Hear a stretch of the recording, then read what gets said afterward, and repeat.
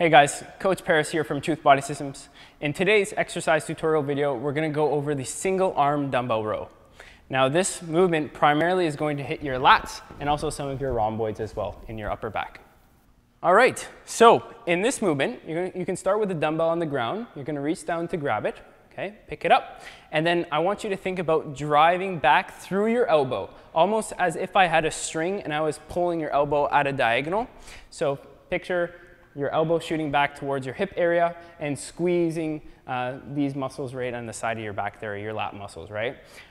When you go down, it's okay to get a bit of a stretch in your lat. That's perfectly fine, but we don't want you absolutely dropping your shoulder and disengaging the muscles just like this. We don't want that to happen, right? You don't want to disengage the muscles around your shoulder, but getting a stretch in your lat is perfectly fine.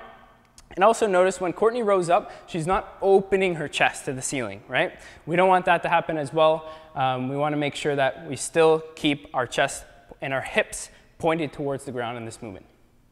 So this is the first option you can do with that nice tabletop back position, having one knee on the bench and planting the heel of your hand on the front of the bench. But let's also show you a second variation that you can do as well. All right, this is a second option that you have. So what you can actually do is just plant the heel of your hand on top of the rack or on an incline bench or whatever you want to do.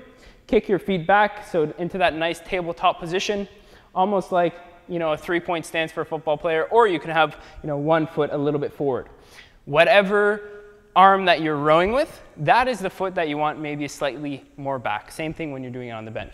So here, same idea. You're going to pick up the dumbbell, row pulling up through the elbow and squeezing and feeling that nice contraction in your lat muscle.